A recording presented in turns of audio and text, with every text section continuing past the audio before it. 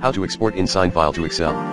Here are the steps to export an InDesign file to Excel. 1. Open the InDesign file and select the text frame or table you want to export to Excel.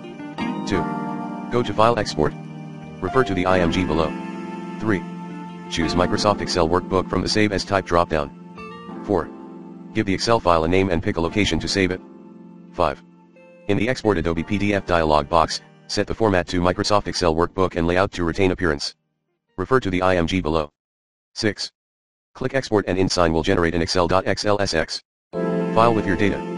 7. Optionally, open the Excel file to check formatting and make any adjustments.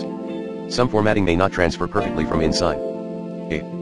Once exported, the Excel file can be edited, manipulated, and shared as needed. A few tips: simplify formatting in InDesign for better Excel transition. Export tables instead of text frames whenever possible. Break text frames into small sections if needed to export into multiple Excel sheets. Expect some formatting loss. Use Excel tools to reapply styles after export.